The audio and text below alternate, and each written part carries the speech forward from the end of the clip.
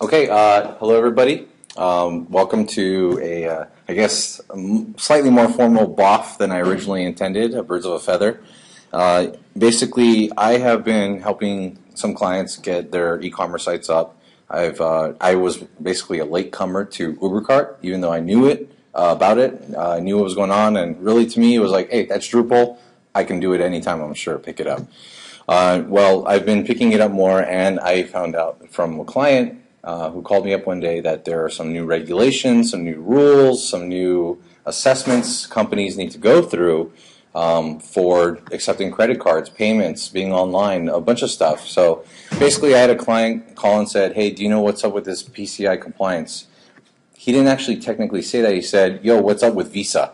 And I was like, what do you mean? He goes, yeah, there's a bunch of shit we got to go through now. I don't know what this means, and there's paperwork, and I don't know. And he's like, can you please read this for me? Because the guy just really didn't know. He's good at his business, but that's about it. So I said, okay, send over the Visa crap, and I'll read it through. And so I found this thing like PCI Compliance. Okay, so I started doing more reading, and I started checking everything out, and I realized, oh, wow, this is a really big issue, and I have heard nobody discuss it. Dave had brought up something about PCI compliance and credit cards many, many months before I even kind of got into this, and then I go, wait a minute, somebody did ping about PCI compliance, and then I kind of went back and there was very little info. So what I figured is I've done a few things to get closer to full PCI compliance for one of my clients that I'm building an UberCart site on, and I have information that I can share. It is as much as I've been able to gather, but there is a lot more information because there's a lot of reading involved. In fact, every PDF that I've been able to find, the minimum number of pages has been like 34. So imagine that multiplied by 8 PDFs, and some of them are really, really, really long. So I haven't had the time to do everything, but since my client doesn't make more than $1 million a year, there are different regulations, and that's what we're going to actually find out today. So PCI compliance for the new age, this is affecting commerce on and offline. This is why it really tripped me out. I was like, wow, I thought this was really only for accepting credit cards online. No, it's all new standards and practices. Now, I don't have a lot of bullet points. I really only have 3 slides, but the third slide is all the links that I've been able to collect that I felt are good readings to get you going very quickly, and some of them are also the official places to go to find out more. So I'll just cover the offline because this might give you a good idea of what's really even happening as a requirement for a company that's not even selling online yet, okay? But basically, every computer has to be password protected if there's going to be financial information, credit card info. So if you have a quote-unquote QuickBooks person, right, just one person on the side and all they do is QuickBooks all day, if their computer is not password protected, you're already not compliant. If it's password protected but the screensaver is not password protected after a minute, and you are not compliant. There are all these little things. So basically, you just have to set up an offline. Everything has to be secure where an employee, trusted or not, can't run over to that person's computer when they go to the bathroom real quick and try to steal off some credit card financial information. Okay? So everything has to be, in a sense, locked down in that way. Your processes. So there's a lot of weird things like that. And I thought that was very interesting. But also, especially because of Windows vulnerabilities, Windows has to be up to date. That is part of the assessment and the compliance. Now, when you start making more than 1 million transactions a year with Visa and making more than so much money, I'll have a chart, they actually do on-site compliance analysis.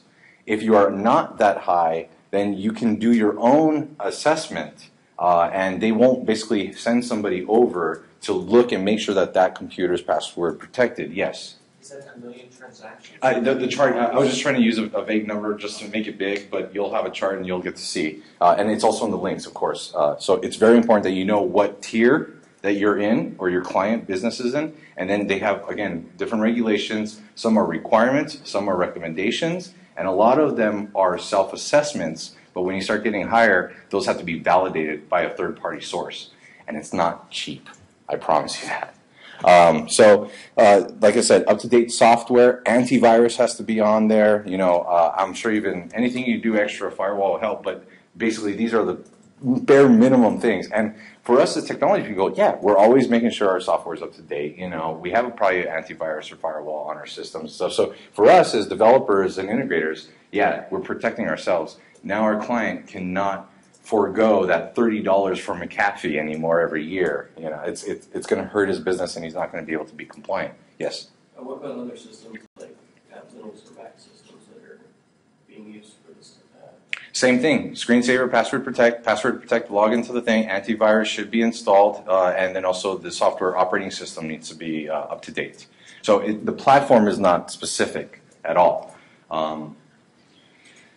Moving on. So this is one bullet point of offline. There are so many different things, so many different tiers. So the links I'm providing you guys is where you guys are going to be able to jump off and find out where you are in the whole scheme of things. So some of the links I have here is like PCI securitystandards.org. That is the official organization. All the official info is there. It is very heavy reading on that site. So the other links I'm providing you are a lot of the blogs or other business sites that have been kind of distilling that information, making it quick. And in fact, there's one that offers a video to just give a brief overview. I sent my client the video I'll show you real quick, and he understood a lot, and it wasn't even heavily technical. Like, it was just some basic business information, and he felt comfortable after that. So whatever I was doing technical, he felt that he was able to support my by answering my questions properly from just a very short video. Neospire.net, this is a blog post, misconceptions. We're going to actually load up that page so we can kind of just brief through those. So misconceptions of PCI compliance. Instakarma is a blog. I am a big fan of Web Host Manager cPanel. Some people use Plesk, Webmin. VirtualMin Webmin is actually one of our sponsors, but I use cPanel on a lot of my client sites, not cPanel, but Web Host Manager. So this blog post had a lot of information and details of things I have to do in Apache, and we're going to look at those. So he had a lot of good stuff that pertained to my client and my server setup. I'm sharing that link with you because a lot of the information, you can pluck that right out of his bullet points and apply it to your own servers by hand or whatever you guys have. Authorize.net. Authorize.net is a merchant company, so they provide, basically the gateway, and they charge the cards and stuff. So my client uses Authorize.net, and they have a good link plus videos, and it's a short link. I'll show that to you because that actually has a very easy tier breakdown of the different transaction sizes. PayPal has been really pushing this, I found out. I didn't really notice. I didn't pay attention like I said before, but once I started, PayPal is actually at the front more than all these other companies in providing information to their customers. In fact, somebody told me online when I was asking them questions, they said, PayPal right now is probably the only company that can really say, we are ready for your PCI compliance, and you do have to do a few things, but you don't have to do all the things everybody else has to do. And I don't know what part of PayPal's tier system that is, if that's PayPal Pro or PayPal Basic. So I don't know what it is, but PayPal has a whole site, subsite, dedicated to that. And then Nessus.org is actually a security scanning tool. This is free. Security scans for McAfee cost $341 minimum starting price. And if you're kind of bigger, you have a bunch of IPs you got to go through, it just starts jumping. There are other companies, and you got to imagine it's going to cost you guaranteed somewhere around $500, if not more, to have a company scan you and then basically send you the report if you failed or not. A lot of them give you free scans over time, so you buy in once and then you just do your best to get compliant and you keep scanning your site.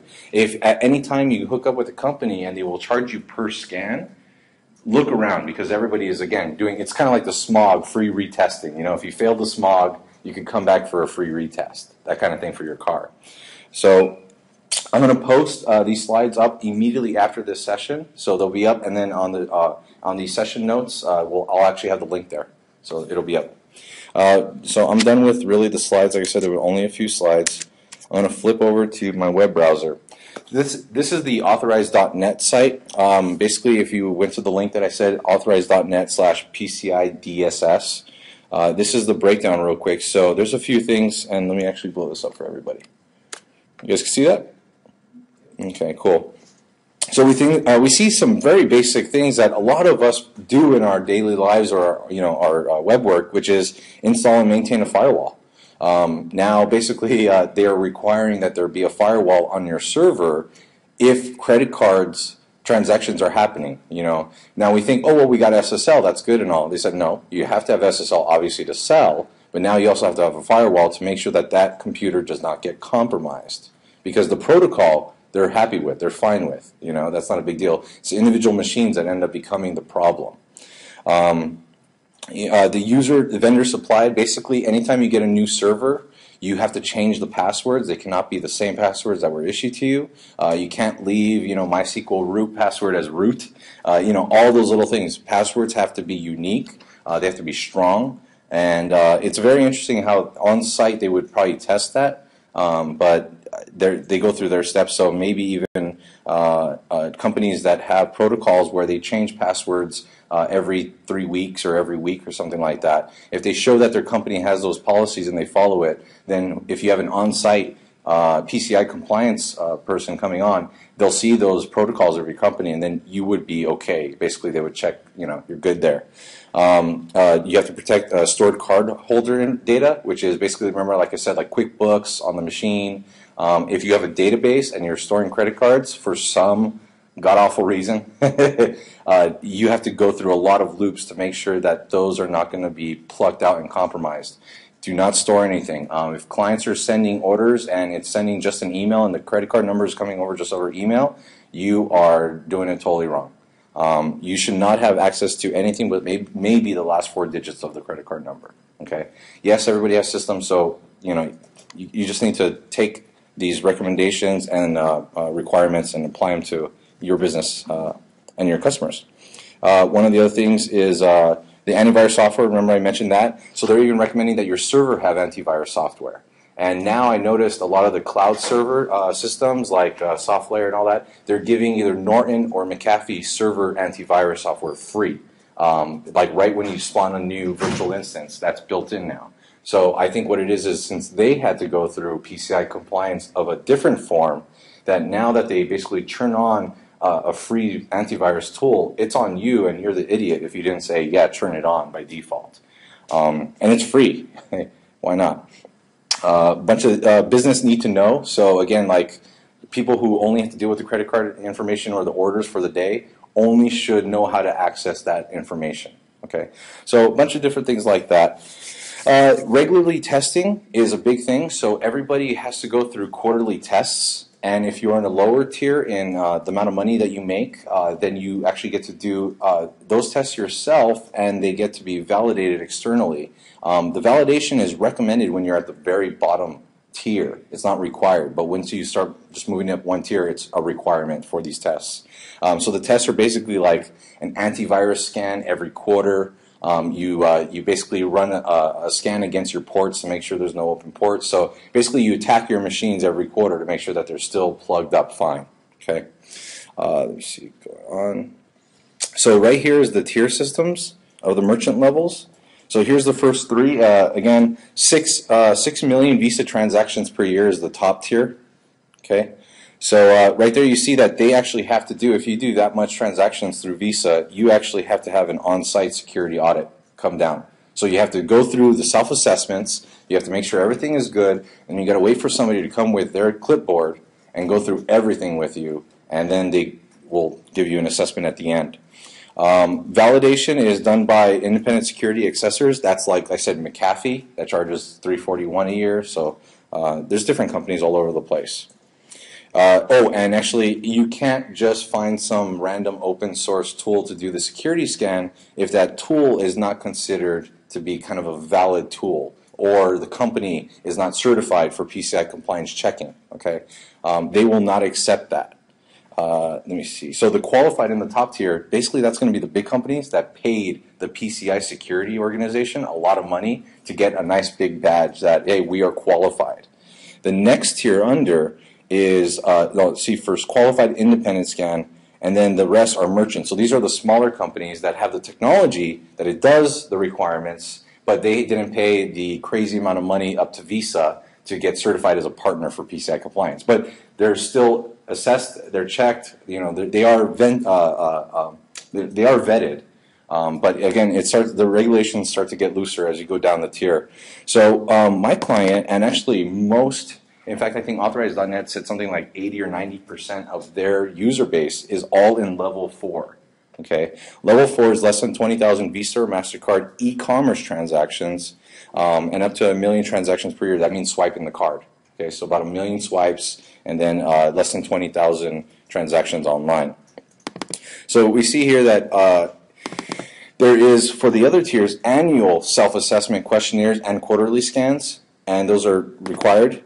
In Tier 4, it is only recommended for the PCI assessment questionnaire. I have that questionnaire actually open right here. So there are about like a few different, I think it's like 5 or 4 different PDFs. And again, like this one's like 21 pages, but this is a questionnaire. So you'll go through you'll have to read everything and see what type you're going to be to this questionnaire. And once you understand those points, you literally have to go through and fill out everything and understand, and basically this is like your test. You know, this is your quiz. So you go through this, and this is kind of your report that you actually have to fill out and keep on site, because any day one of these companies, the PCI companies, could say, send us your report. The business bureau hit us up. They said there's a problem. Somebody reported an issue against your website. Send us your self-assessment tests. The questionnaires, it's got to be filled out. So if you're not filling this out, at least just to get started, you're already lacking the paperwork required that somebody's going to ask you for at some point. Okay. What was the next link that I wanted to go to? Now also the merchant scan. Basically, they said the compliance is mandatory for all level 4. I'm sorry, everything but. I went through everything, and it's a big pain to read this stuff, to fill out the paperwork. It has been a lot of work, and honestly, I underestimated how much work it was going to be to help my client out, and I underbid the work. So I'm finishing it for my client, and I've worked with him for over 10 years. So he's a cool guy, and we like each other, and I'm helping him out, even though I'm going to lose money on this. But the knowledge I'm gaining is going to be very valuable for the next 5, 10 years for sure going on forward. People who are barely new to the internet, people have to update their websites. So this stuff is very important, very heavy information. And even though things are recommended and they're not required, if you really don't have to do it in your tier, still try to at least, assess, like, well, is this going to be good for me to just review and understand? Because your business can blow up. Like, I mean, yeah, that's always a talk. Like, hey, we can end up making a lot more money next year. But if you really do blow up, immediately the companies are going to watch you, and Visa is going to say, oh, by the way, you passed the 1 million mark. You're in a different tier now. When are we going to get your updated PCI compliance report? Because they are really adamant about this. Another thing is they're making a lot of money on this right now. I mean, the companies are spending a shit ton of money, I found out, consulting for PCI compliance. Huge amounts of money. So again, I underestimated this amount of work. Don't think it's like I'm going to read a PDF or two and kind of be done with it and turn some settings on. It is a lot of work. It's a lot of going back, rereading, and making sure that you hit all those bullet points. So it's been weeks, if not almost months of work randomly that I have tried to collect this information. So this is the PCI Security Standards website.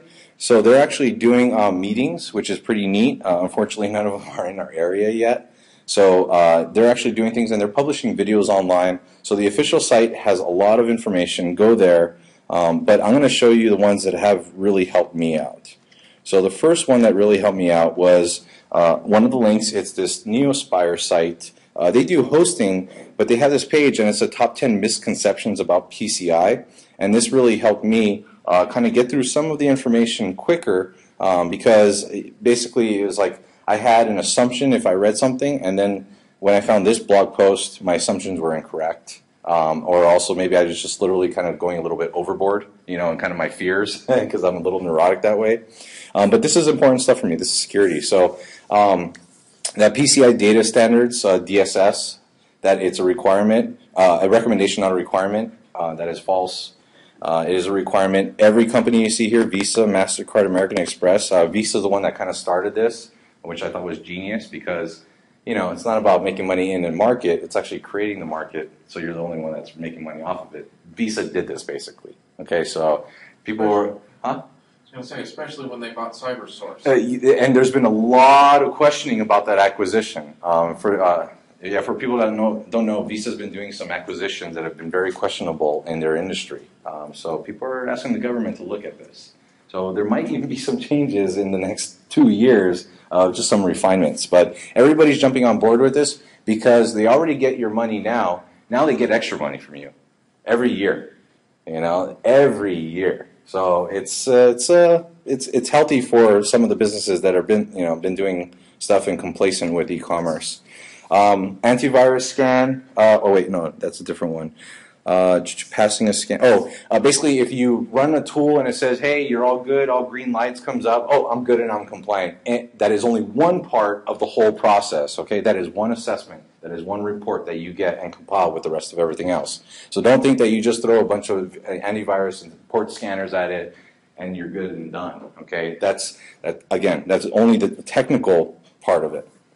I don't hold too many credit cards, so I don't have to be compliant. No big deal. I'm too small of a company. Doesn't matter. You're still going to get dinged. I don't store credit card information.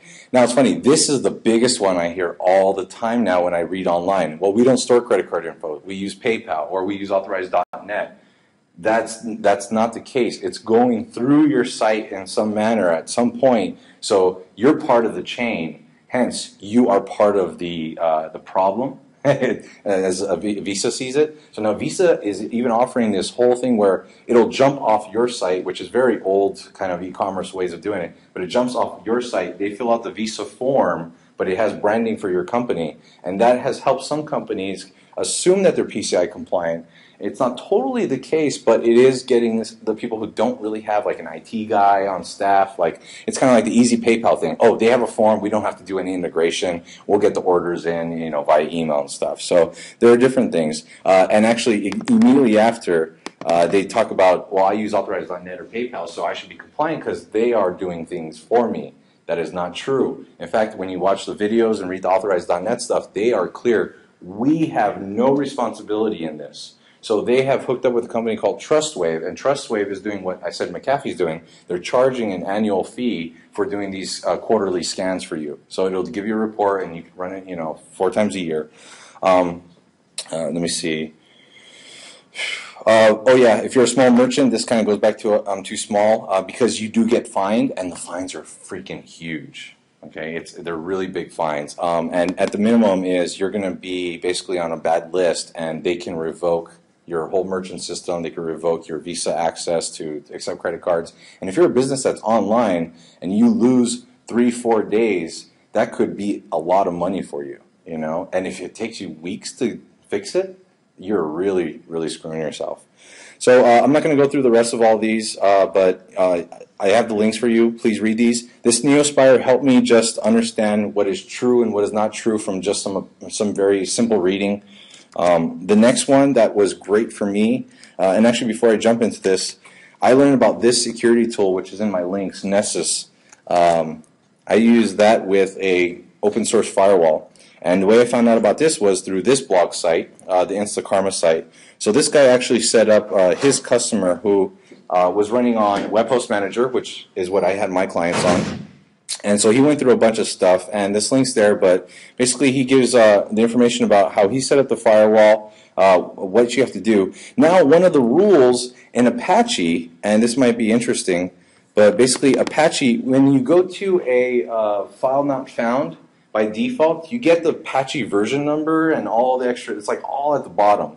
And basically what happens is that gives hackers too much information. That has to, and it's not required, has to be trimmed down to the most bare minimum. So all it would say is basically Apache 2.0, not even the substrings that we're normally used to. So you don't want to give up that information. And turning things off, basically like having PHP not expose itself as PHP on the server, all these little things, you basically just have to kind of turn those things off. And a lot of it is on by default. So this really echoes their whole thing where they don't want people leaving the defaults on passwords, on server configurations. So by them requiring that even the Apache setup is at bare minimum of the information it displays on incorrect files found, To them, they see that as, okay, you were taking action already, that you changed what the server is outputting. A lot of different weird things in here. Encryption modules, they want you to use certain version. So there's a lot of little things in here. And then this is where I actually found out about the Nessus scanner. It's free. So just to at least get started, so you're not like, honing up a few $100s just to learn how to do this stuff. This scanner is going to do a lot of the basic stuff right out of the box. In fact, for level 4 merchants, and I think level 3, this tool is valid enough to do the self-security assessments. Okay, so you can use this tool. It is valid. It will give you the assessment report. You keep that on file. You check yourself quarterly, make sure your software is up to date, and then you fill out all the paperwork in the questionnaire. And really, after all that, then you will get a better perspective if you are close to PCI compliance or compliant itself. So it's a lot of work. I hope I shared enough information to get you guys going.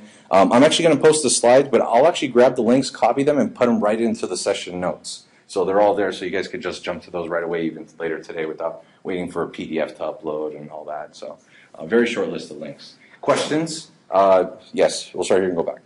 The burden of the fines, of course, would go to the merchant, but could the merchant come back around and sue the web designer or the developer? Okay, good question. So the merchant is the one who's going to get fined.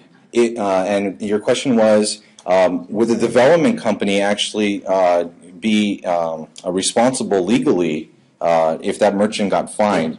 In your contracts, you will have to now make sure that is specifically defined, if it's not already, that anything that happens to them in terms of fines and all that is really on them and their responsibility.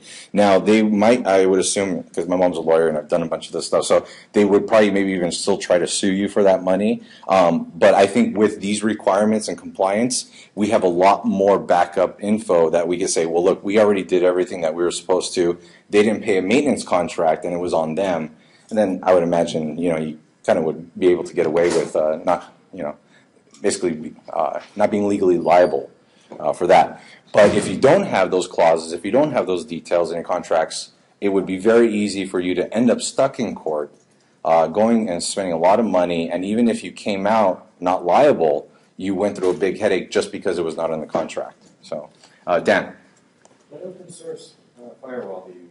CSF, in fact, the blog post that really helped me out in doing a lot of the setup, that is exactly the same firewall that he said. APF is another one that he recommends. I have no clue what APF is, but CSF, that actually tied into my web host manager administration. So as soon as I installed it via terminal and refreshed, it literally had a configuration screen. So I was getting my reports in Web Host Manager. I didn't have to do anything in Terminal after that. I was like, oh, thank Lord. And the report was very good. I mean, in 20 minutes after the first report, I was already closing a bunch of the things off and getting more green lights in red. So, and that one's free, very easy to install. Very common, I found out. Any more questions? Yes? Do you recommend a hosting provider that comes with the server if we're not setting up your own server? That's PCI compliant? I checked. I had a client, literally, I'm getting text messages from a client who's ordering a new cloud server from The Planet, who's now joining SoftLayer. They have a $55 upsell service that is server security and monitoring, and the security itself is $45. So you get another service for $10 more. And I told them for $55, they're going to do not the PCI compliance, but they'll do the firewall for us, so we don't have to configure that and go through that, but we'll run the reports on that. So if you are not comfortable, you can pick up services that will get you some of the tools and things done, but nobody is advertising direct PCI compliance because you as an organization or your merchant client has to do that themselves. So that's why Authorize.net has been very adamant about saying we are not responsible, because that's a big misconception. I was going to say, when you go through those automated scanning reports on the server, they'll give you just this big checklist of what they found and what you need to do to be in compliance, like upgrade, open SSH, turn off like the server signature and all that stuff. I have the server with HostGator, and I guess they get that a lot, and I asked them if they could help me out with that, and they just sent me the checklist, and then they were able to help just configure it. It was really pretty easy with them. Yeah, I mean, so here's like, yeah, he was saying OpenSSH and then OpenSSL. There's a minimum requirement version because of the some of the algorithm strings that you end up putting in, saying that I want to use these algorithms for security. That's all up in here. One of the ones that I found funny, besides the Apache, how like you don't want it to say everything, was disabling mod user directory. This was awesome in the old Earthlink days. When Earthlink dial-up was popular. Basically, there would be the, you guys see this real quick? You guys see HTTP server IP username? Do you guys remember that? Universities do this a lot. So your home folder has that little character right there. That is not allowed anymore. You cannot have, that has to be turned off. If you're running e-commerce on the same server that you have friendly hosts and fun stuff like that going on, you know, as they consider it, you have to remove, separate it, two different boxes, whatever. And especially with cheap cloud servers and virtualization, I mean, you should be able to move a lot of those fun, you know, things over somewhere else while maintaining PCI compliance or actually working towards that on the important part of the server. So, any last questions? No? Does anybody have any tips or have they been working on this too as well? No, I do actually have a last question. Yes. You said that you had underbid the amount of time that you would be spending. Yeah. I'm not going to ask you for a dollar amount, but would it be possible for you to get a sense of how much I can tell you hours. you think of bidding? Yeah. So I thought, and I told my client, I go, worst case scenario, about a week or two.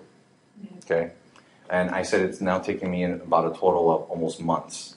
And the amount of hours, I can run a report, no, not months straight, but going back, doing more, going back, doing more, going back. And we have till October for the first round of checks and requirements, and then there was, for the smaller vendors, a push till December.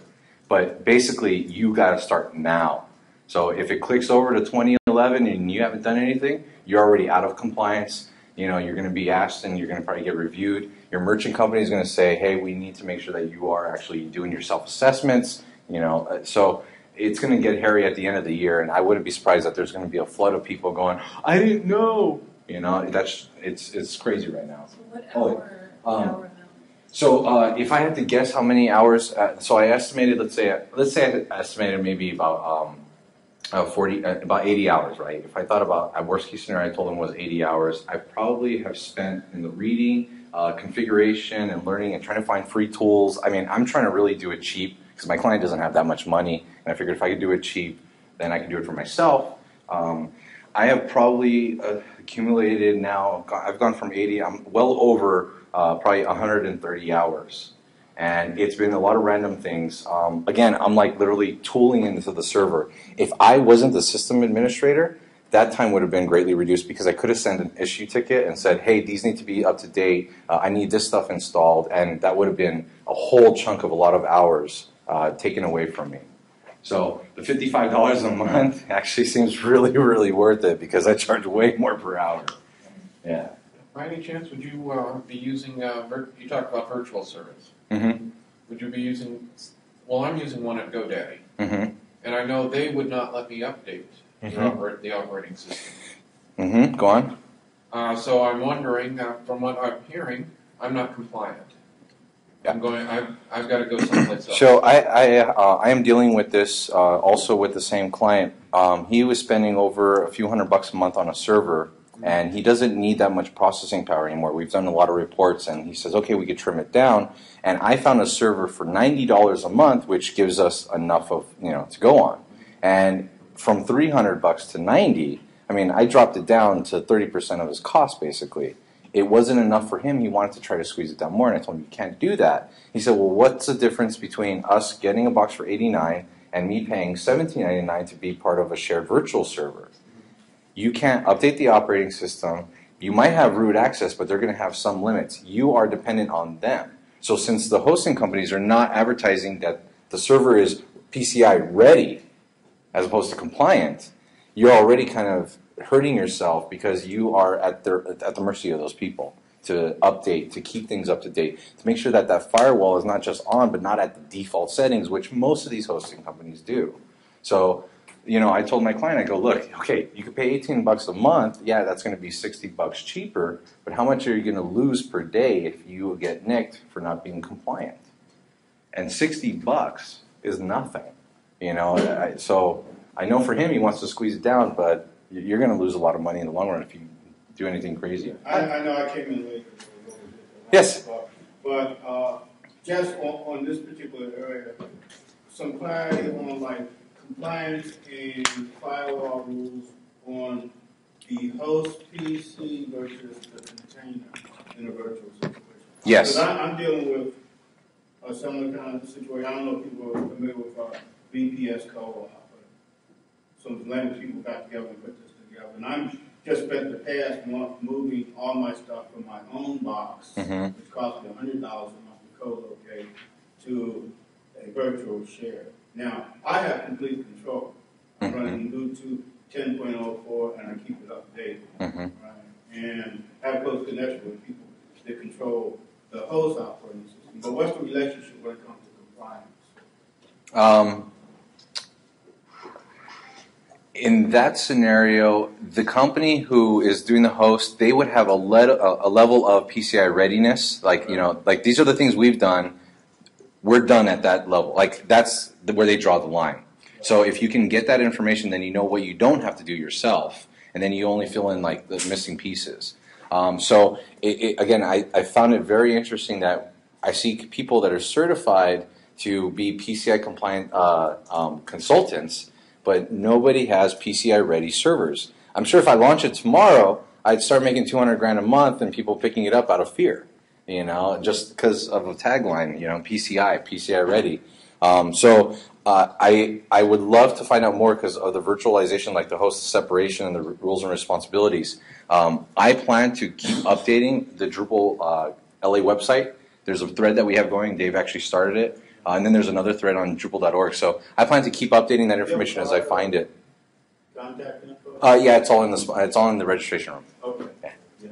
So come by, pick up a free pin, buy a shirt, stuff like that. So, all right. Any last questions? Anything to share? Again, this is a BoF, so it's not even supposed to be formal, but I'm trying to give up the information I have.